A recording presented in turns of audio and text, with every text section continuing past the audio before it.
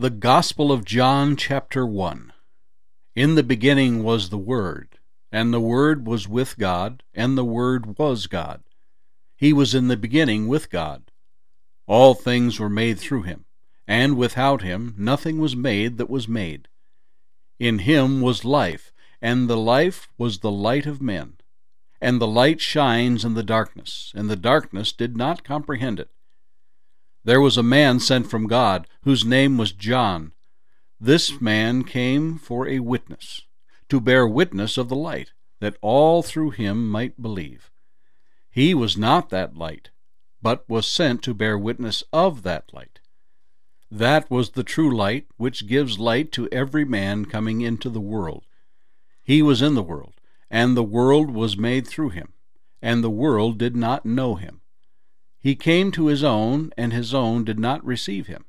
But as many as received him, to them he gave the right to become children of God, to those who believe in his name, who were born not of blood, nor of the will of the flesh, nor of the will of man, but of God.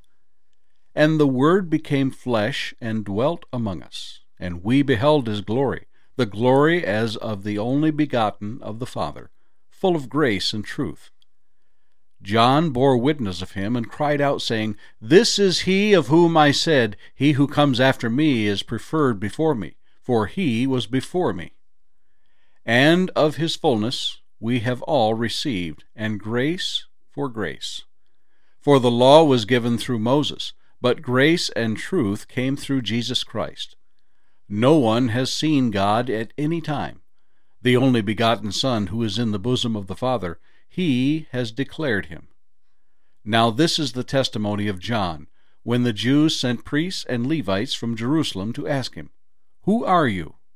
He confessed and did not deny, but confessed, I am not the Christ. And they asked him, Who then? Are you Elijah? He said, I am not. Are you the prophet? And he answered, No. Then they said to him, Who are you, that we may give an answer to those who sent us? What do you say about yourself?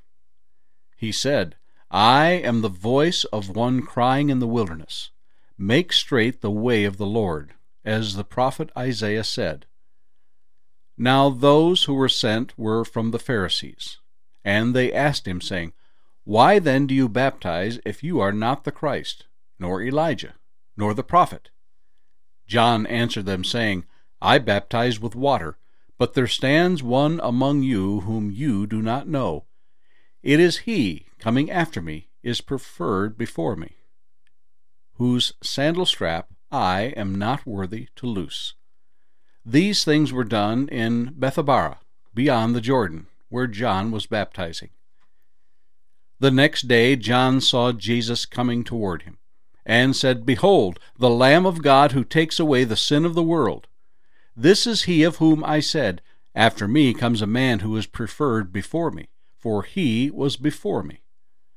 I did not know him, but that he should be revealed to Israel. Therefore I came baptizing with water. And John bore witness, saying, I saw the Spirit descending from heaven like a dove, and he remained upon him. I did not know him, but he who sent me to baptize with water said to me, Upon whom you see the Spirit descending, and remaining on him, this is he who baptizes with the Holy Spirit. And I have seen and testified that this is the Son of God. Again the next day John stood with two of his disciples, and looking at Jesus as he walked, he said, Behold, the Lamb of God.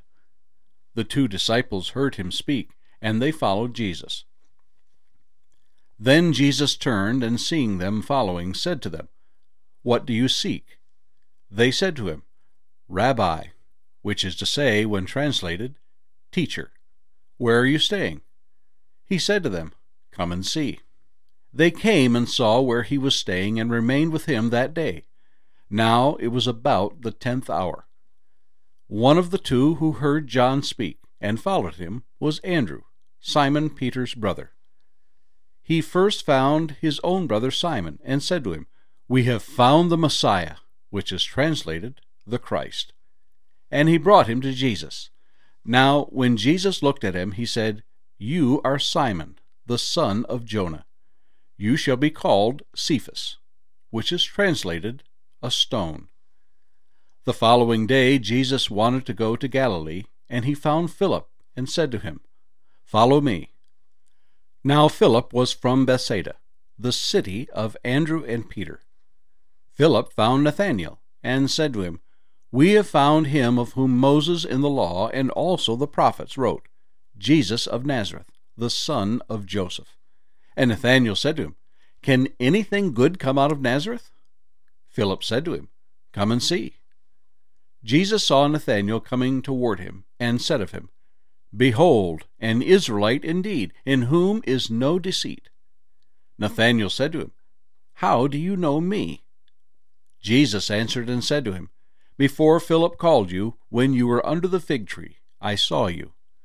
Nathanael answered and said to him, Rabbi, you are the Son of God, you are the King of Israel. Jesus answered and said to him, Because I said to you, I saw you under the fig tree, do you believe? You will see greater things than these. And he said to him, Most assuredly, I say to you, hereafter you shall see heaven open, and the angels of God ascending and descending upon the Son of Man. Psalm 69. To the chief musician, set to the Lilies, a psalm of David. Save me, O God, for the waters have come up to my neck. I sink in deep mire, where there is no standing. I have come into deep waters, where the floods overflow me. I am weary with my crying, my throat is dry, my eyes fail while I wait for my God. Those who hate me without a cause are more than the hairs of my head. They are mighty who would destroy me. Being my enemies wrongfully, though I have stolen nothing, I must restore it. O God, you know my foolishness, and my sins are not hidden from you. Let not those who wait for you, O Lord God of hosts, be ashamed because of me. Let not those who seek you be confounded because of me, O God of Israel. Because for your sake I have borne reproach. Shame has covered my face. I have become a stranger to my brothers, and an alien to my mother's children. Because zeal for your house has eaten me up, and the reproaches of those who reproach you have fallen on me. When I wept and chastened my soul with fasting, that became my reproach. I also made sackcloth my garment. I became a byword to them. Those who sit in the gate speak against me, and I am the song of the drunkards. But as for me, my prayer is to you, O Lord, in the acceptable time. O God, in the multitude of your mercy, hear me in the truth of your salvation. Deliver me out of the mire, and let me not sink. Let me be delivered from those who hate me, and out of the deep waters. Let not the floodwater overflow me, nor let the deep swallow me up, and let not the pit shut its mouth on me. Hear me, O Lord, for your loving kindness is good. Turn to me according to the multitude of your tender mercies, and do not hide your face from your servant, for I am in trouble. Hear me speedily. Draw near to my soul, and redeem it. Deliver me because of my enemies. You know my reproach, my shame, and my dishonor. My adversaries are all before you. Reproach has broken my heart, and I am full of heaviness. I looked for someone to take pity, but there was none, and for comforters, but I found none. They also gave me gall for my food, and for my thirst they gave me vinegar to drink. Let their table become a snare before them, and their well-being a trap. Let their eyes be darkened, so that they do not see, and make their loins shake continually. Pour out your indignation upon them, and let your wrathful anger take hold of them. Let their dwelling place be desolate. Let no one live in their tents. For they persecute the ones you have struck, and talk of the grief of those you have wounded. Add iniquity to their iniquity, and let them not come into your righteousness. Let them be blotted out of the book of the living, and not be written with the righteous. But I am poor and sorrowful. Let your salvation, O God, set me up on high. I will praise the name of God with a song, and will magnify him with thanksgiving. This also shall please the Lord better than an ox or bull, which has horns and hooves. The humble shall see this and be glad. And you will seek God, your heart shall live. For the Lord hears the poor, and does not despise his prisoners. Let heaven and earth praise him, the seas and everything that moves in them. For God will save Zion, and build the cities of Judah, that they may dwell there and possess it. Also the descendants of his servants shall inherit it, and those who love his name shall dwell in it.